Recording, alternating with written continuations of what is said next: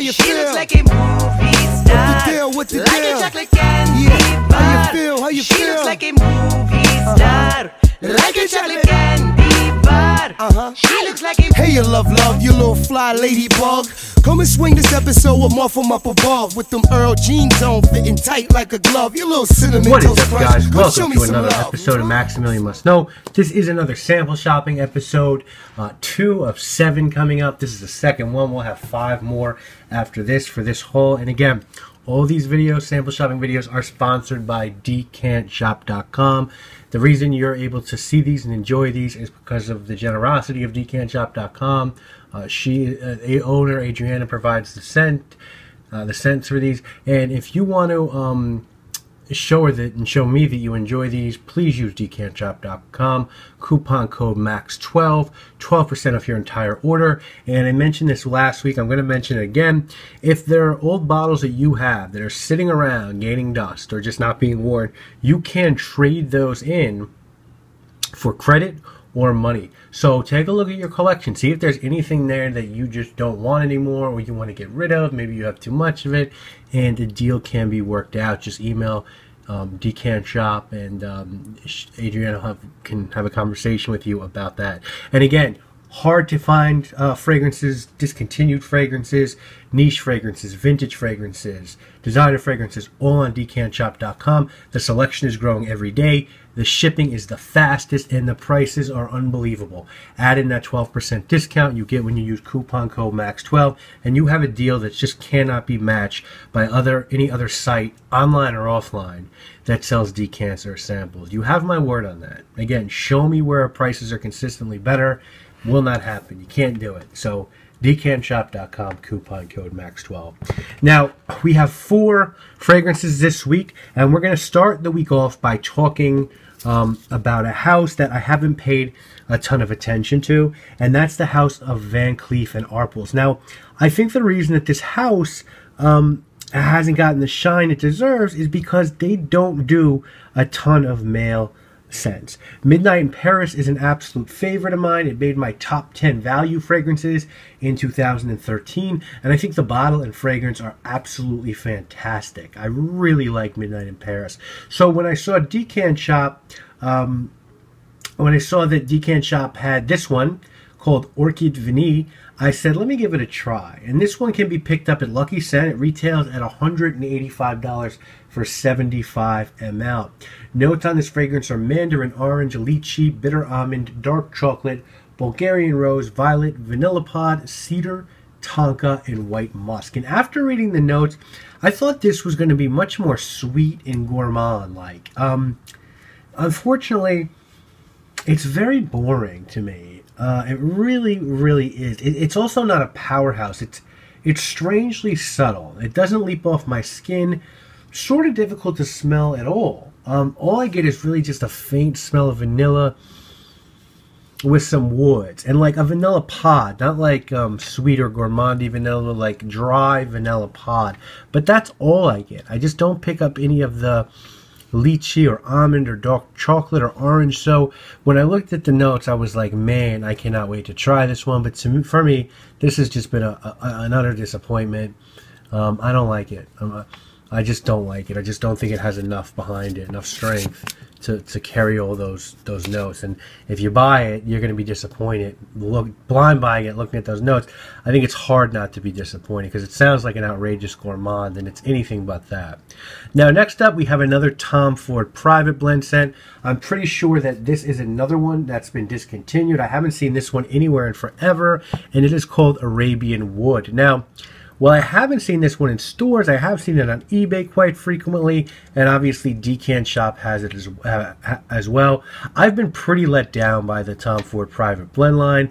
I think so far the only 3 that I really consider bottle worthy, for me at least, are Oud Wood, Tuscan Leather, and Tobacco Vanille. But those are very close to 10 out of 10s. So when they do a good fragrance, they do it really well. Also, their designer line is fantastic. I think Black Orchid is fantastic. I think Tom Ford Extreme is fantastic. I think they just do designer scents really, really well. I'm really excited to try Sahara Noir soon as well. So, with the private blend, I think there are just too many mediocre ones in my opinion. Notes on Arabian wood are bergamot, freesia, lavender, orange blossom, rose, galbanum, gardenia, jasmine, honey, orris, patchouli, cedarwood, oak moss, sandalwood, honey, tonka bean, and amber. And this was a 2008 release. And how is this one? Well, it's very woody, but nothing special about this fragrance at all to me. It's a spice wood fragrance of a good quality. I'd say it's a high quality wood fragrance, but I don't think there's anything too appealing about it. It's just sort of meh. The gap between some of the Tom Ford private blend scents, like the one I mentioned in the past, and ones like this is insane. I won't go out of your way for this. I'm also surprised that a fragrance called Arabian Wood doesn't have any oud in it, but that's just me. I just don't dig this one. I don't know. It's definitely a woody fragrance. It's got a little bit of sweetness to it, but it's just nothing about this stands out, especially at that private blend price point. Next up, we have a fragrance from the house of Atelier. This is a house that has been a long-time favorite of reviewers. People seem to love Vetiver Fatale and the Rose one and Orange Sanguine. This is the third sample that I've acquired from this house. We talked about Gold Leather a few weeks back, which I enjoyed. I also just got a sample of Mistral Patchouli, which I haven't gotten my nose on yet. And in this haul, we're looking at Vanilla Insensee. Now, normal Atelier pricing on this one, 30 ml for $75, 200 ml for $185, or 100 ml for $120. That 100 ml seems to be the way to go, I think, with these scents. Lucky Scents carries this house, Bergdorf carries this house, and they have a store in the Village in NYC. And, you know, with it, your 200 ml bottle from the store, you get a free 30 ml of whatever you want with a leather case with your name and your initials engraved on it. So that's pretty cool. Notes on this one, Vanilla Insensee, are lime, cedar, coriander, jasmine, vetiver, oak moss, Madagascar, vanilla, oak wood, and amber. So I was really excited to get my nose on this. And, you know, speaking of mediocre vanilla fragrances, here's another one. I think that if you're looking for a vanilla-based fragrance, there's so many options out there now. You know, and at this price range, I'd much prefer Memoirs of a Trespasser. Spend some more money. You could get Tobacco Vanille. You could get Spiritueuse Double Vanille. You know, want to spend less? You can get Eau de Bao. I find this to be very weak, very dry. Just wouldn't be my choice personally. Not a bad scent, but to me, it's got more designer in its bloodline than it does niche. And I just don't like this one either. So, boy, it's funny because I liked every single one last week, all four. So maybe this is just the equilibrium of things balancing out. Finally, this week, a vintage fragrance from one of the designer houses that I collect. This is from the Hermes house. This is one of their older offerings from the pre-Elena era. This one is called Rocabar, and it was released in 1998 by Parfumé Giles Ramy. And you can typically find this online for about $125 for 100 ml, so a bit higher than your average designer prices, as most Hermes scents are. This is the vintage version. This is the one prior to the reformulation. I think Elena reformulated it. And the notes on this are juniper berry, cedar needles, lavender, nutmeg, and cinnamon at the top, cypress and two types of cedar in the middle, and the base is made up of balsam and vanilla. So looking at the notes, you think, oh, this is going to be a darker scent, and it is a darker scent. It's a really nice designer offering. The higher price tag makes sense to me in regards to some houses like Chanel, Dior, and Hermes. You know, they all do their fragrances in-house. And I get why they charge more, because they use better ingredients, and their scents are usually more nuanced and more interesting.